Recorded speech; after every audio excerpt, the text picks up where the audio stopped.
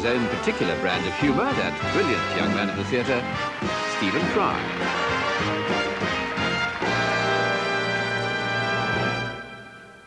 The letter.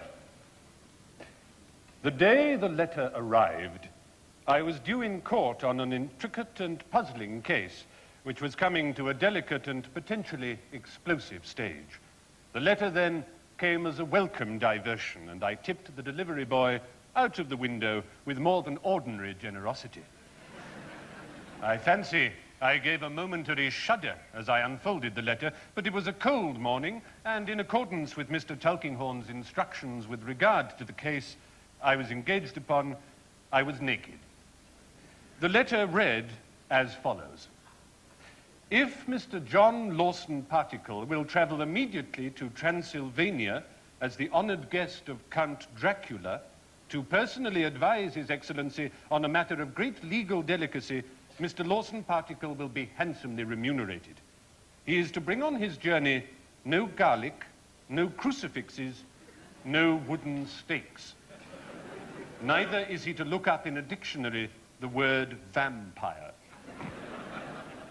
It seemed innocent enough.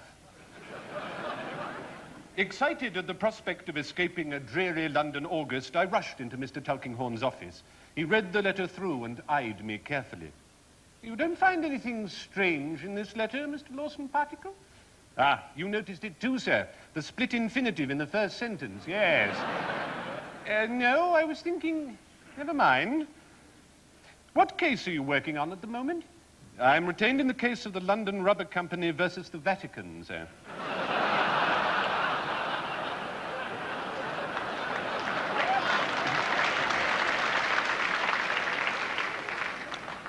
Well, I dare say you can be spared. As to the letter, you plan to go on this fascinating mission? With your permission, sir, I will go straight home, dress, and take the first train to Southampton. 4 days later saw me standing at the gates of Castle Dracula, weary and travel-stained. Prudence had demanded that I leave her behind, so I was alone. The journey through Eastern Europe had passed pleasantly enough, however. I'd picked up a little German on a previous visit, and he and I had met up again at Regensburg.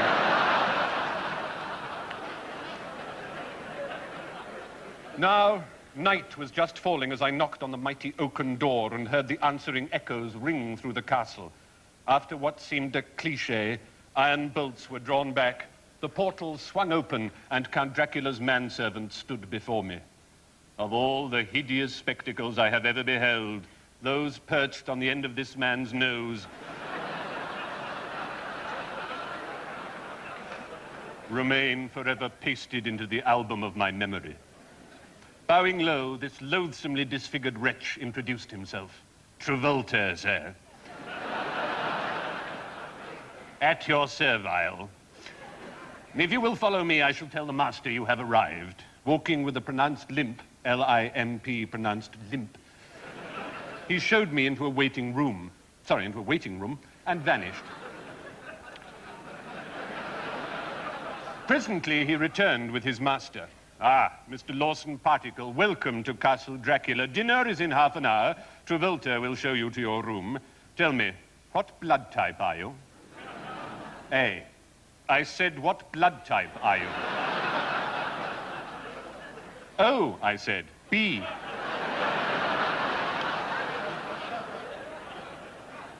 I tried to question Travolta as to the nature of the Count's business as I dressed for dinner, but he made the sign of the cross and said nothing. I asked him why there were no mirrors in the castle, but this time he made the sign of the very cross indeed and spat. This was puzzling.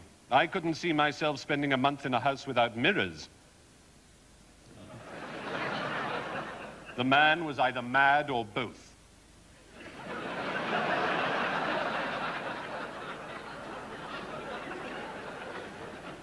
Capon for dinner, sir, said Travolta as we descended the vast stairway. Capon, yummy, I replied. No, sir, the Count always insists that his guests put a cape on for dinner.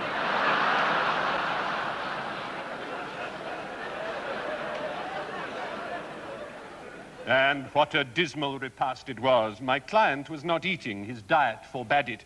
Instead, he quaffed greedily at a goblet of his tonic, a thick red liquid, which reminded me forcibly of some kind of wine. Travolta stood at my shoulder with a bottle of the liquid. "Mac on, sir? What, on top of this cape? I'll suffocate."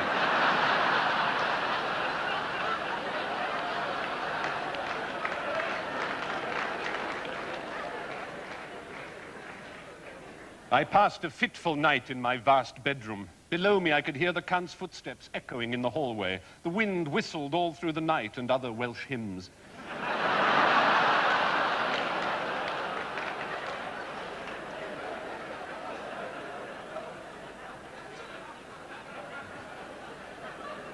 I arose early, made my toilet, sat on it, and then came down to breakfast.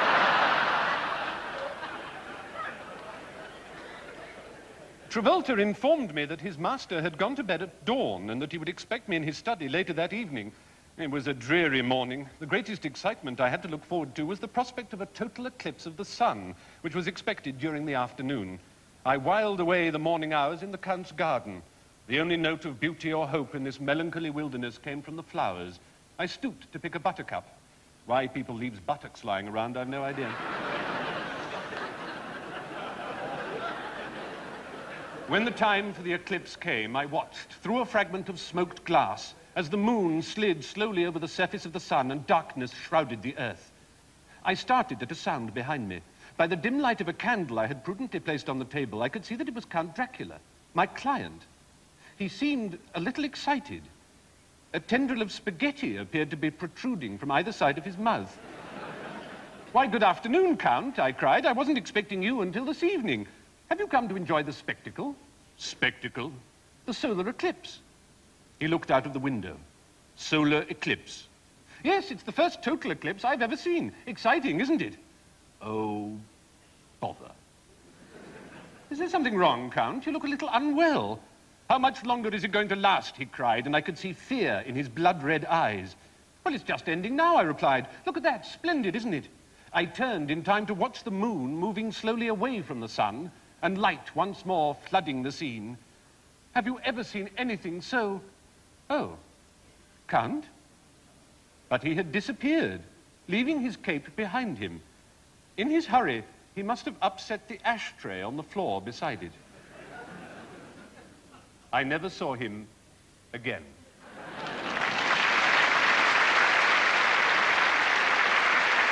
Well-deserved acclaim for Stephen Fry there for his marvellous piece entitled The Left.